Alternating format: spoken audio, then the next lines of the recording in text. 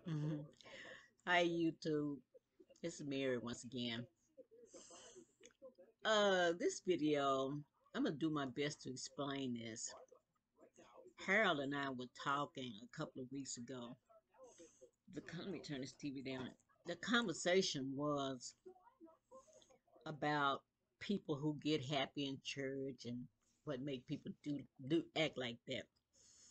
And he was saying how he used to go to church with his grandmother and be sitting next to her, and she'd be getting in the spirit, and then she'd look at him, and then he look at her, and then she said, "I'm okay, babe. I'm okay. I'm not gonna cut up."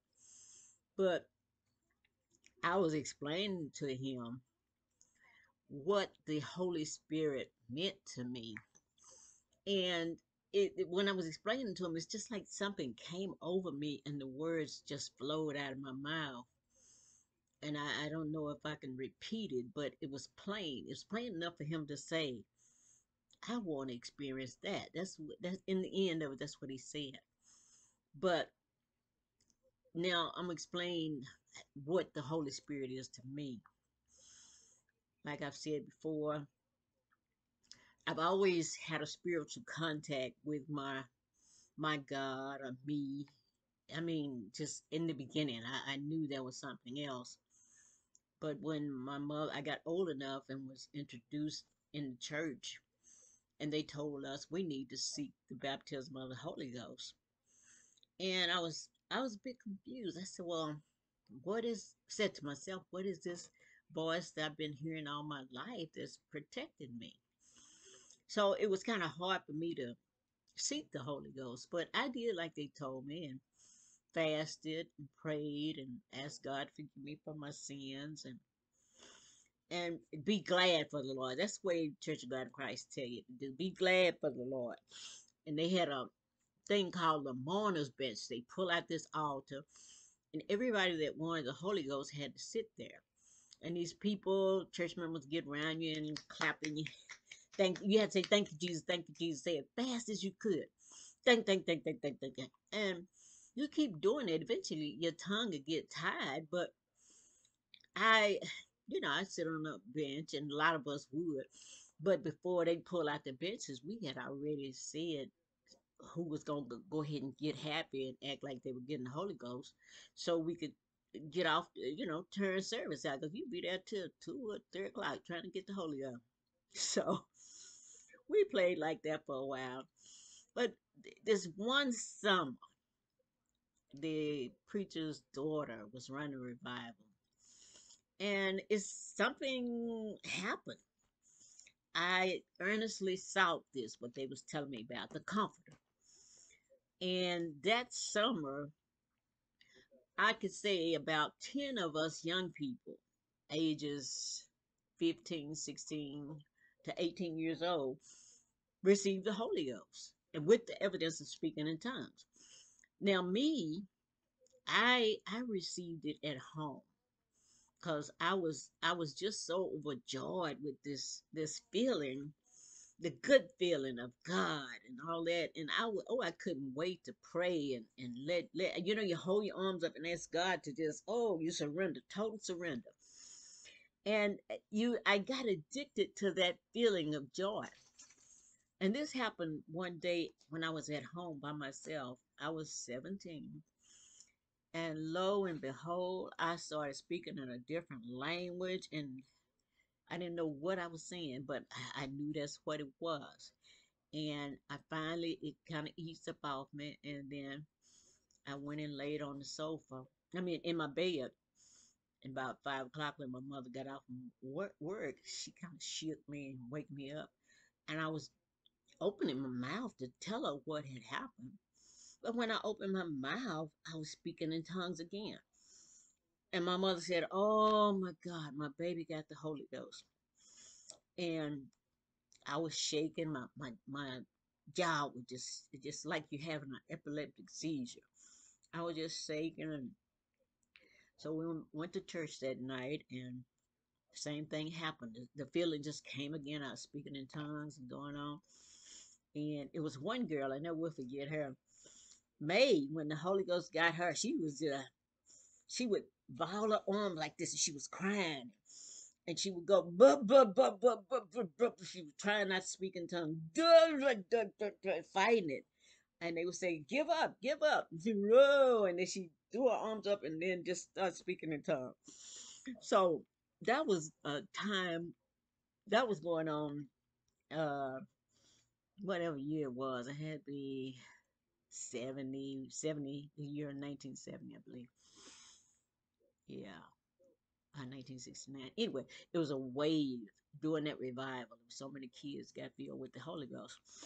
So Harold asked me, what make you do like that? What do you feel? I was trying to explain it to him. I said, when it's like joy. You see people when they win something on these game shows, and they don't even win. They just call out their name for them to go up there and spin the wheel. People just jumping and hollering and screaming, and that's the way it is. It's joy. And it's such a joyful feeling. And that's the best I could explain it. But I just and I you know what? The Holy Spirit to me doesn't have anything to do with religion, even though you learn to surrender to the Spirit through church. But people talk about how bad, what a terrible person I was when I left the church and got on drugs and that and that. And during that time, I wasn't speaking in tongues doing all that. I didn't have the joy of the Lord. I was in the wilderness for real. But when I found my way down that street with the light on it, the joy came back. And the Bible does say the joy of the Lord is our strength. So that's what that is to me, the Holy Spirit. It's like,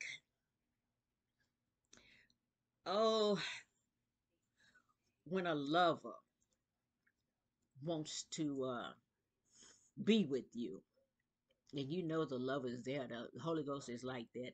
And your lover may kiss you on your cheek or your neck or rub you, and you'll know that that's what they want to do. And if you turn a cold shoulder, your lover may keep on nudging you. But the Holy Spirit doesn't do that. It'll nudge you. And if you quench the Holy Spirit and turn a cold shoulder, the Holy Spirit just goes on and goes somewhere else. I was telling my friend that I can be driving and the Holy Spirit will come and nudge me. And I said, oh Lord. And I want to say not now, but I can't. And I said, let me pull over. And I'll pull my car over off the road at the back of the service station in the car wash, and I'll just surrender and I'll scream and I'll cry, and I have to stretch my arms up and say yes Lord. And when the spirit get through doing what we have to do, and I'm just as happy as I can be, and I come on back home, get in my car and drive. But I was telling him that feeling with the Holy Spirit, when you're having sex and people talk about how good it is to reach a climax, in comparison to reaching your greatest climax and the visitation of the Holy Spirit, the Holy Spirit just outweighs that, oh, 1,000%. My friend was saying, "What?" I said, "Yes," and you are full. It's just so much joy. I I I can't explain it, and I'm so thankful that that spirit is still with me, and it's just a good thing. And that's just my take on the Holy Spirit. But man, it's kind of like in the Bible said, "Oh, taste and see." You got to taste and see what that is, because when the time comes where you can't seek that joy in pleasures of the physical body, the carnal sex, and the climax with sex and all that, the joy in your heart is there. And one thing I never understood until it happened to me. I now when I have the Holy Spirit, I'm a screamer. And sometimes I have done backflips. I don't know how that happened, black backflips and just screaming. But I've seen people who take out running.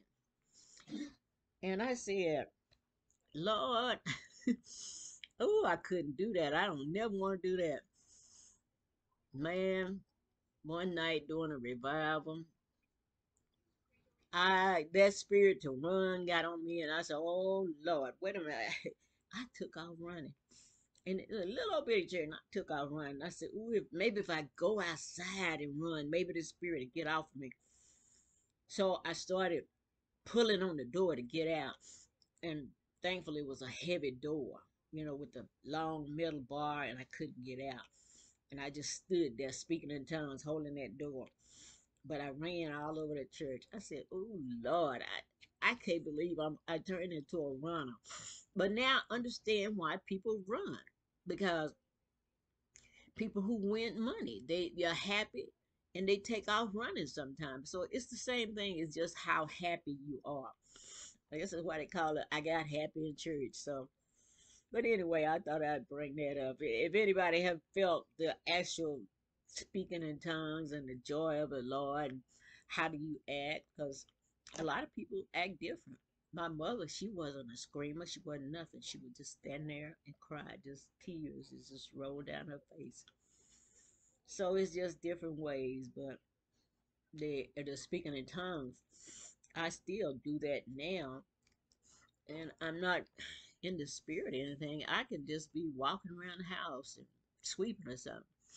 All of a sudden, I start speaking in tongues, and I say amen, and I'll put the broom down and sit down and entertain the comforter. And it doesn't take all day to do that, but it's still a good feeling. But anyway, I thought I'd make this quick video about that. Anybody felt like that, just leave a comment, okay? Bye bye.